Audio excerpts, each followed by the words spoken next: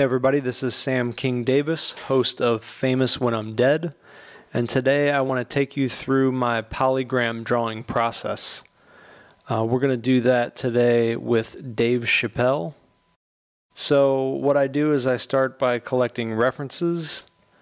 You can see on the side here, I just collage them on the side of the page, and then I start with a basic line sketch. So I'm getting the structure, kind of figuring out where the values are. This is a second sketch, third sketch. I try to keep it really loose and fast as possible through the sketching process. I want to keep that live drawing energy.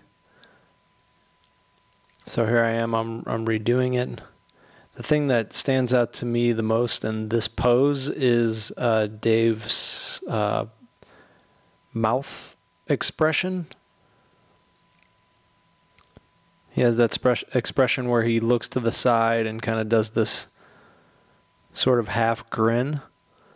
And that's what stands out to me first.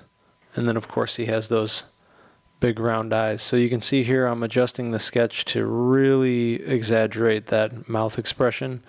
But when you exaggerate something that much, you have to take the mass off of another part of the head. So this is called the law of constant mass, and it just basically says that if you remove a lot from one area, you can add a lot to another area. In fact, you have to add a lot to the other area in order to balance out the mass on the head.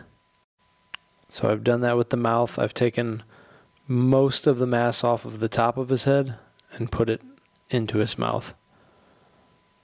I've also eliminated his neck pretty much and his chin pretty much in this one. And I've tried to kind of squeeze all of that mass into the lips and the mouth. And what I'm doing right now is the line working process, so I'm trying to keep all straight lines. Procreate has a feature that automatically snaps the line into a shape or a perfectly straight line. So that's what I'm doing here. I usually start by going around the head. Now I'm collaging some elements from the actual reference into it. I don't like to do that too much, I just do it for a texture. I want everything to be as original as possible, but you can see here that I've collaged the shirt, the microphone, and the top of his head. But the rest of it, the hands, the mouth, the nose, the eyes, all of that stuff will be originally colored and originally textured. This particular type of process I've developed over time, over probably a couple of hundred drawings. And I've always put really tight restrictions on myself. The lines have to be the snap to lines. They have to be perfectly curved or perfectly straight.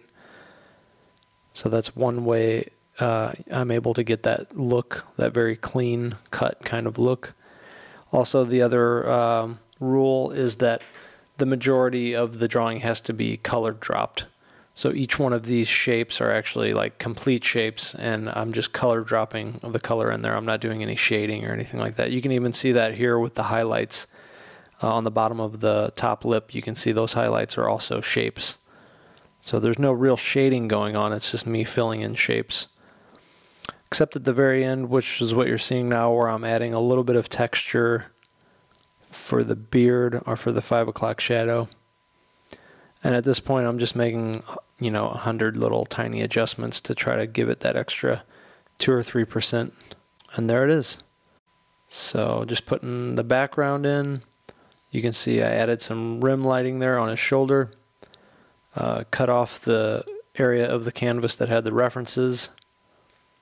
Just touched up some of the shadows, touched up some of the highlights. And that is my poly drawing process in a nutshell. Thanks for watching.